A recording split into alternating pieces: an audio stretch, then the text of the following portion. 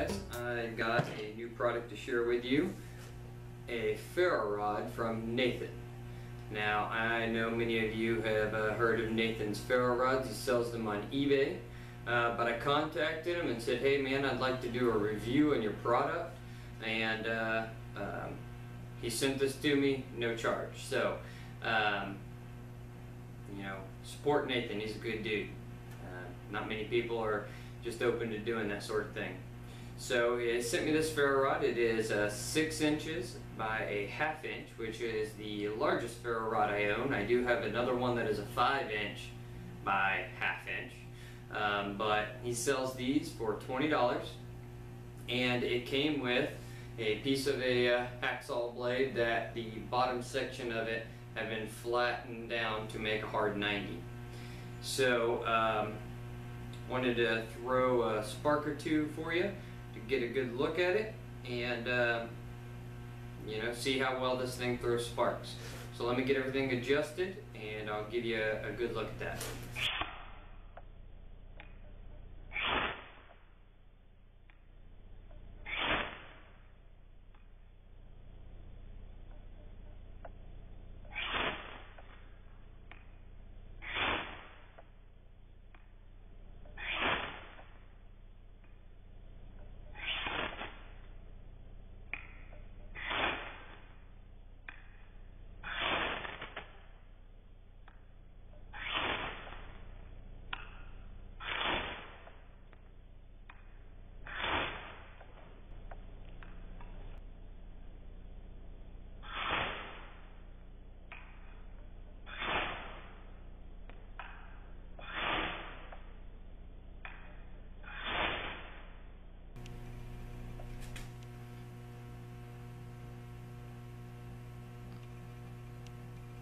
So with the striker that he sent with it,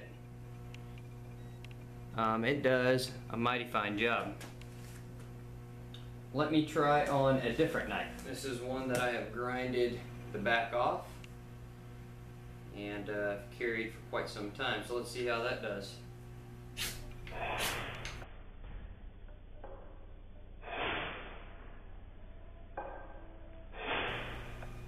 Alright, so you can see an obvious shower of sparks there. No problem with that. Alright guys, so I think this is definitely a good rod. Throws plenty of great sparks. Pricing is good. And for it being a solid rod, you have plenty of options to do whatever you want to with it.